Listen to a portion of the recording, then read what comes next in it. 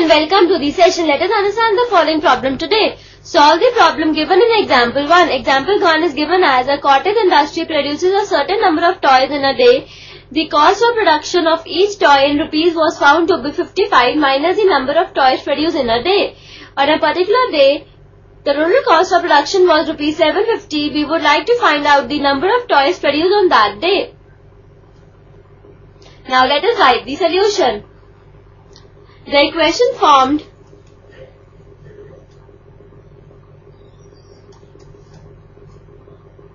from the above situation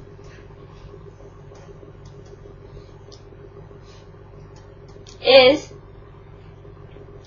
x square minus 55x plus 750 is equal to 0. Now solving this equation using splitting the middle term, we get x square minus 30x minus 25x plus 750 is equal to 0, which implies taking x common we get x minus 30, taking minus 25 common we get x minus 30, which is equal to 0, which implies x minus 25 into x minus 30 is equal to 0, which implies x minus 25 is equal to 0 and x minus 30 is equal to 0, which implies x is equal to 25 and x is equal to 30.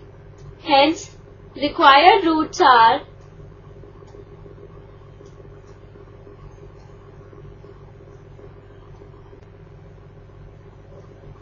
25 and 30. I hope you understood the problem. Bye and have a nice day.